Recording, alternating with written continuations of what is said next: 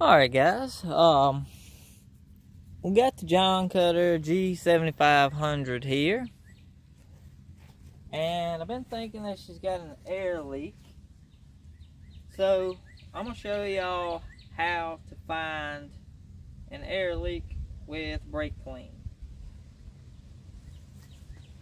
Yes, I got a mighty vac. I got all the necessary tools to plug this off, plug that off, pump this thing up, find the air leak.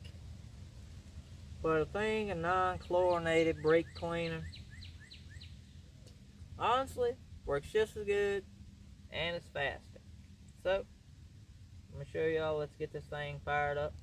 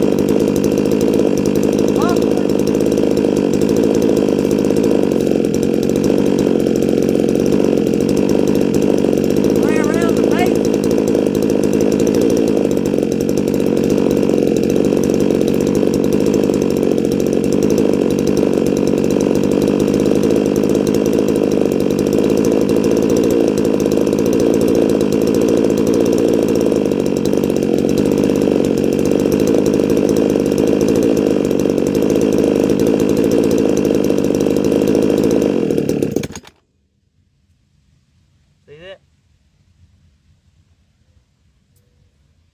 So, spray it around the muffler, because a muffler, believe it or not, can be sucking air. We sprayed the PTO side crank seal. We sprayed the intake gasket at the cylinder around the base.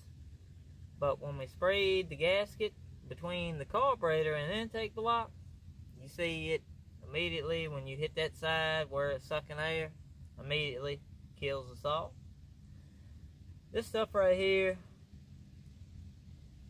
yeah, it can be hard on some stuff, but honestly, it's not terrible.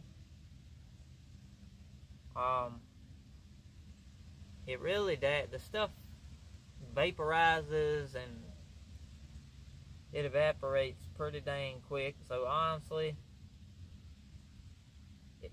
personally, I don't think it's doing no damage, but to each their own, take your own risks, but that's how she works.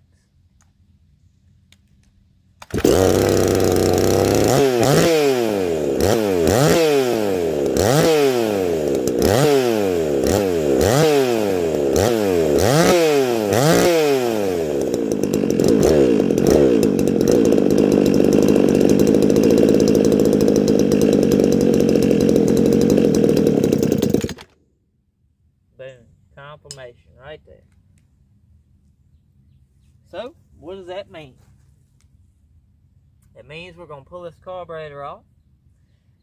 I'm going to take the gasket that comes out of it. I'm going to use it as a template. I'm going to lay it out on the gasket material that we use for the intake. We'll cut a new gasket. We'll put this thing back together. And again, when it isn't raining, we'll come back at it and we'll cut and see if we got this thing fixed or not. Hope you guys found this easy. You can spray it around your clutch too, and that'll let you know if you got anything leaking on the PTO side. Flywheel side, you just spray it behind the flywheel. It's a little miracle worker in a can. Hope you guys like this. Dubs, we out.